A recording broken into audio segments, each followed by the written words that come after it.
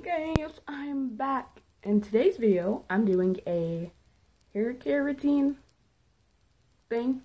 So I just got out of the shower and piece of hair that was on my tongue. But I got in the shower and I washed my hair with this VO5 shampoo. Then with this VO5 passion fruit smoothie conditioner. These work really well together and these smell really good. So I washed my hair. Now I'm about to go ahead and get this wide tooth comb and start detangling it.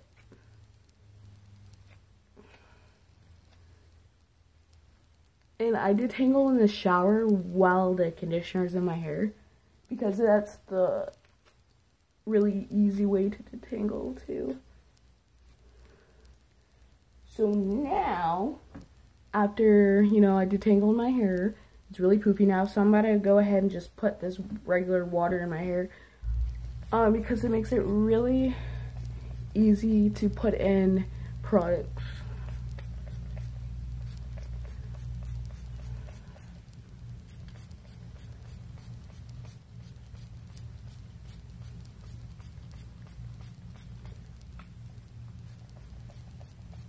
So after my hair's sprayed really good, then I'm gonna go ahead and take this whole blends leave-in conditioner and put some in my hair. Here, it's the coconut oil and cocoa butter one. It smells really good. So then you put it in the palm of your hand, and I use about that much, and I just put it all in my hair. And another question I get asked, questions I get asked is how often do I wash my hair?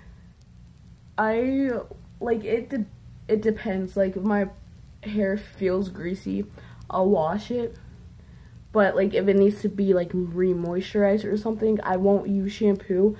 I'll just wash it with conditioner.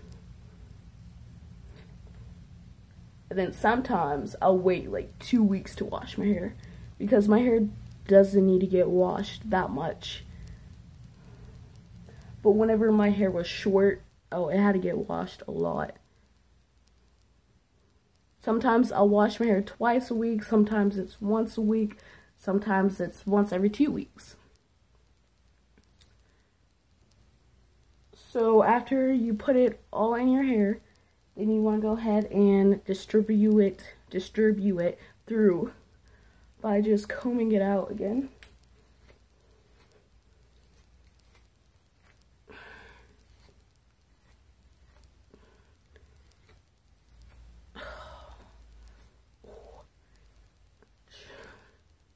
Alright, so after you do that, then you want to go ahead and part your hair. I usually go for a middle part. No, a middle part, a side part.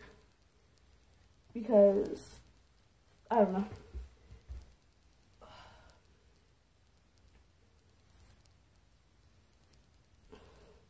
But usually sometimes I won't even do a part. Whenever it dries, I'll just put it up in a ponytail or a bun or something. Because I do not want to deal with it. Whenever I leave my hair out, that's when it gets like tangly and dry. So I don't want that. Then to top everything off, I'm going to go ahead and use this Cantu Shea Butter Define Shine Custard. The difference between custards and gels are custards are way more thinner than gels. Here, I'm about to show you. As you can see, that's very thin. I like using gels in the summer and custards in the winter because I don't really know. There's not like a why. I just prefer to do it that way because gels, they're gonna weigh down your hair, and I like when my hair's weighed down in the summer because like I'll wear wash and goes in the summer all the time. Take a little bit more here. Distribute it throughout my hands, and go ahead. Now with custards, with the custard I'm using now, it doesn't form a gel cast. Like, you know how your hair gets like crunchy? My hair doesn't, it's not going to do that because it's a custard. Then we're going to go ahead and comb it one more time.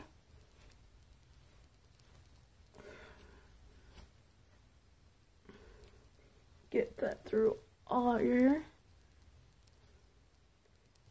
And go ahead and play with it a little bit. Another thing is, I think I'm going to go ahead and buy me some mousse. And just going to help it. And that's my wash and go, people call them. But then I just let my hair air dry. I don't diffuse or anything. And yeah. And that's how I get defined curls. Oh, and I forgot to mention about this product is I made my own product by using the Battle. I I used it up halfway, then I filled the rest up with castor oil and a little bit of regular conditioner, and it definitely does work. Castor oil, it helps grow out your hair, and that's what I've been using. So give this video a thumbs up, comment down below what other videos you would like to see. Peace.